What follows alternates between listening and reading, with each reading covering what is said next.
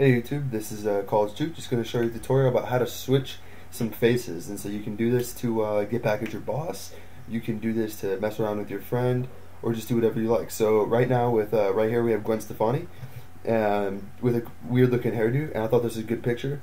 And what I'm going to do is I'm going to paste in a picture of Brad Pitt. And so as you can see here, they're kind of looking sort of the same way. You can see they're sort of looking down and to the right.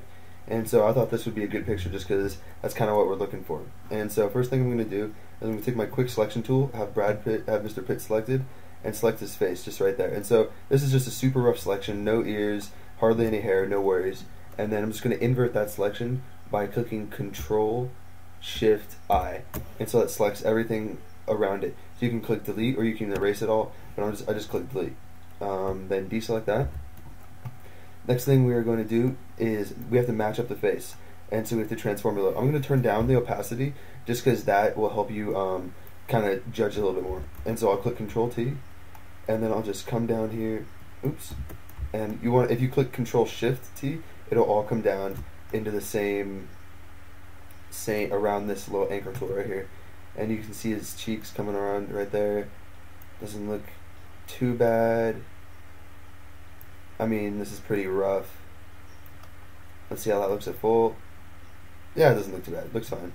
Maybe just a touch up. Yeah, right there. Cool. And then click OK. And so now we have to play the blending game. And so we got to make his face look like it's natural on her body. So first thing I'm going to do is I'm just going to come in here and I'm going to erase his hair because that just doesn't fit one bit. So erase the top of his forehead. And so you can see it's semi starting to come together, but we still got to change a bunch of stuff. But before we go into any changes, I'm just going to fix his cheeks up a little bit.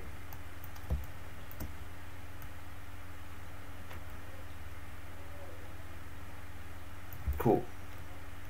So now we have to make him look like it's on her body. So first thing that we're going to do is I'm going to make an adjustment layer. And so you go right here, and then you go, what do you mean right here? I mean to the create new adjustment layer, which is the little half and half circle. You go hue and saturation, and then just click OK just for now. And then as you can see right here, if you do hue and saturation, it'll apply to the whole thing.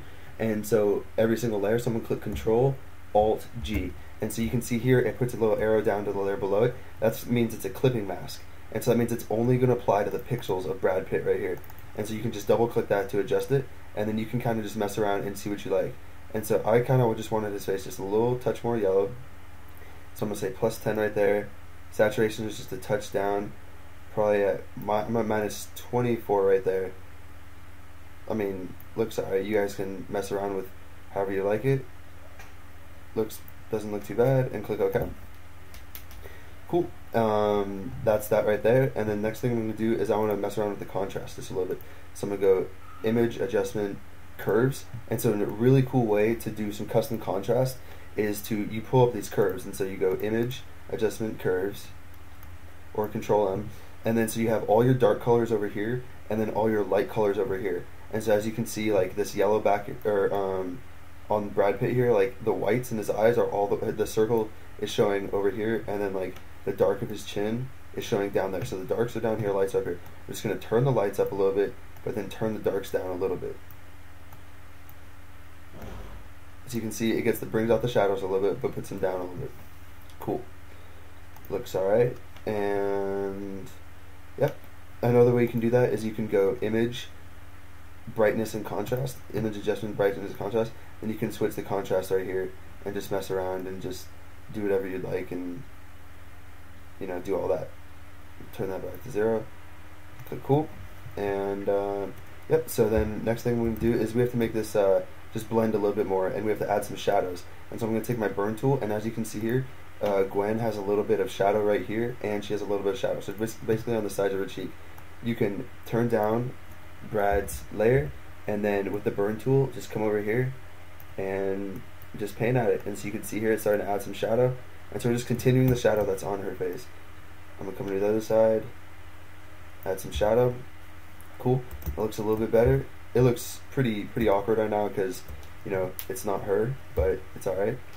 And then I'm going to we need to make the forehead blend a little bit better. So I'm just to take my eraser tool, I'm gonna make the hardness all the way down, and I'm just gonna erase oops, way too much.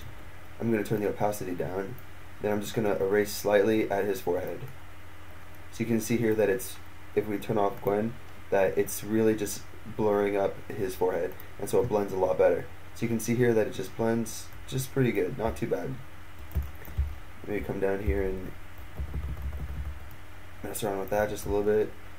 Cool. And yeah, you know, it doesn't look too bad. That's how you put on another face on another person. Just keys. You have to make sure they're kind of looking the same way, and just play the matching game, the blending game, and so try to blend their forehead, try to match some of their same shadows.